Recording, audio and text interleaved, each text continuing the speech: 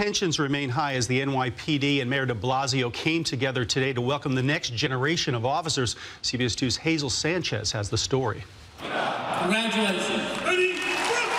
Resonating pride inside Madison Square Garden as the NYPD welcomes its newest members to the police force. I'm happy because of the prestige of the NYPD, and I just want to go out there and do my best to help support the city and look after the people of New York. It definitely is a troubling time right now for us, but we're very excited to get out there and, like I said, make a difference.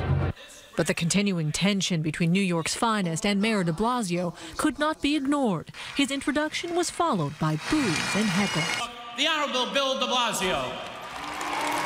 Thank you. A small number of people turned their backs on the mayor as he addressed the crowd. One heckler blamed de Blasio for the divide. You'll confront all the problems that plague our society, problems that you didn't create. You'll confront poverty. You'll confront mental illness. Former Mayor Rudy Giuliani is urging de Blasio to take responsibility for the volatile climate in the city. Mayor de Blasio, please say you're sorry to them. For the impression that he created for many, many months that the police department is somehow a racist police department. In this arena, there were no apologies, only a temporary truce. The crowd was mostly reverent, perhaps to respect the graduates' accomplishments and the memory of fallen officers Wenjian Liu and Rafael Ramos, honored with a salute toward the heavens.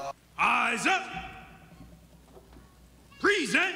Hold. Police Commissioner Bill Bratton left his new officers with a message of support and solidarity. We will, this leadership team, this mayor, we will do everything in our power to equip you, to train you, to support you, to be with you.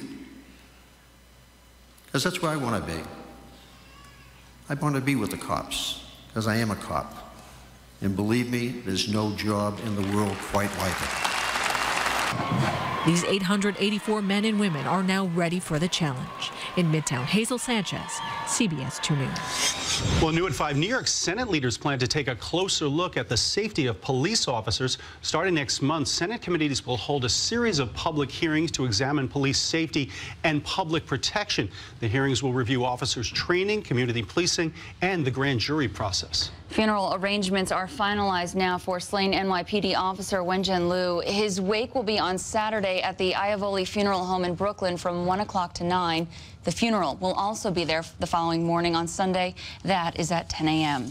And CBS 2 is partnering with the Stephen Siller Tunnel to Towers Foundation to raise money to help the family of officers Liu and Ramos. The organization says donations are pouring in from around the world.